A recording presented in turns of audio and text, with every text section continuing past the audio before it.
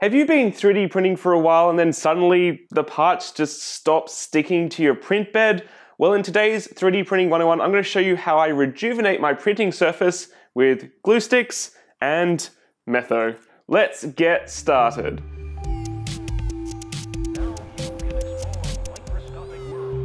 How's it going, guys? Angus here from Muse and welcome back to another 3D Printing 101. So if you've had a 3D printer for a while and you've been printing lots of cool things, then you've no doubt come across this issue where parts just start not sticking to the print surface properly. You know, you might have had really good adhesion initially, but for some reason parts just break free and then your prints fail. I have encountered this many times in the past across all of my 3D printers, and it's something that I've learnt to basically maintain by rejuvenating my printing surface. So you no doubt would have seen all of these 3D printing bed adhesion alternatives on the market where you can actually buy purpose-made liquids and sprays to put onto your surface to help things stick. But in my personal opinion, I've had fantastic success with only these two items. Basically, the biggest cause to printing bed failure, in my opinion, is oils and dirt. As you pick up your print surface, for example, this is the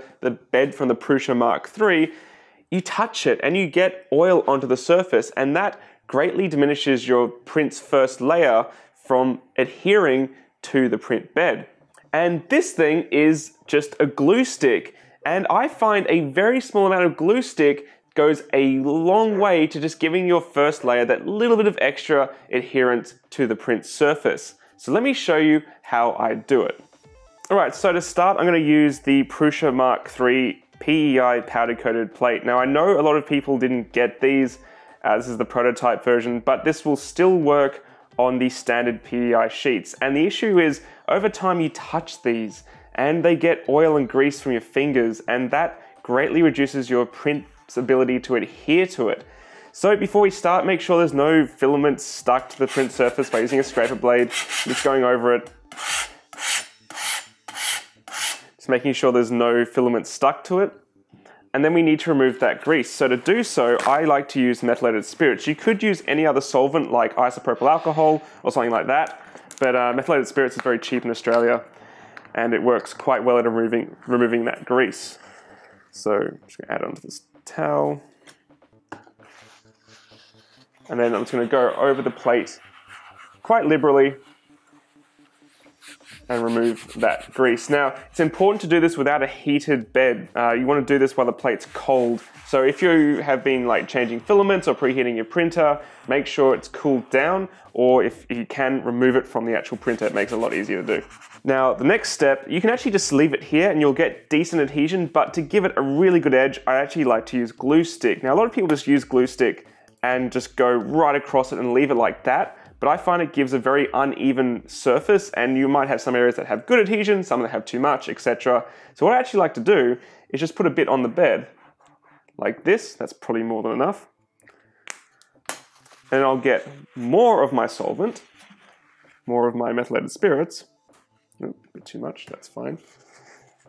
I'll actually then go over the print bed again to actually rub this glue stick, this PVA glue, into the PEI. So it's being dissolved by the solvent, and it's going to give me a very thin layer of that PVA across the entire bed. And in my experiences of doing 3D printing over the years, this has given me a fantastic first layer that won't discolor your first layer of the print, whereas some other bed adhesion solutions might actually affect that. This, in my opinion, works really well, and this is what I do on my printers. But let's move on to something that's a little bit more dirty. This is the Print Bite surface, and I've been using this a very long time on my heavily modified Cocoon Create i3, which is, it's a Wanhao duplicator i3, just rebranded. And basically this print surface doesn't really need anything on top of it. It warms up and parts stick to it well, but I've been printing a lot of flexibles, and flexibles you need a little bit of a helping hand. So this is disgusting. It's had lots of glue stick and lots of dirt on it over a long period of time.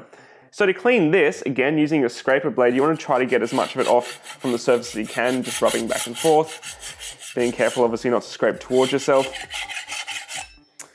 And then, to get the remainder off, I actually like to get a paper towel, lay it over the print bed.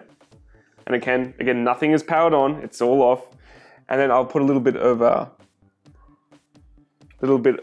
the solvent on that towel. And then I'll leave this for a few minutes maybe, till it's actually had a really good chance to soak in to that remaining adhesive. All right, and after it's had some time to soften, you can actually get the bigger bits off with the scraper blade again. You can just see that goop coming off.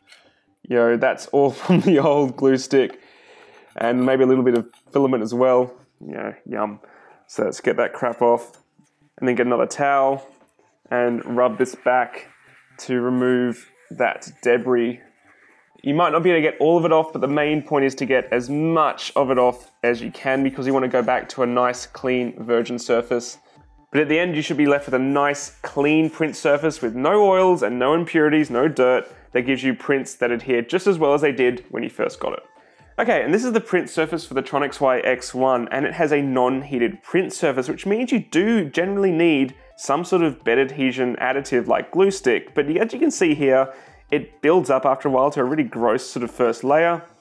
So again, what you can do is use solvent and a scraper blade to scrape this back, but you will need a lot more glue stick on this than you would on, for example, the Prusa PEI surfaces, because they warm up and the heat helps things adhere. I find that you do need to go a little bit heavier with the glue stick if you want that print to have a chance to succeed. This also applies to unheated print beds with glass, for example. I find that you really do need more of that glue stick to help the print surface actually stick. But if your print bed is heated even to just 45 degrees Celsius or so, you only need a tiny bit of glue stick, if anything, to give that first layer a really good shot. So thanks for watching, guys. Hope you found this 3D Printing 101 useful on rejuvenating your printing surface to get the best, most reliable first layer, so you can have a print succeed first time instead of coming back to failures, which, as we all know, are extremely frustrating. If you did find this video useful, please consider subscribing to Maker's Muse. It is my aim to empower your creativity through technology, and I'd love to have you on board. So I look forward to seeing you again very shortly.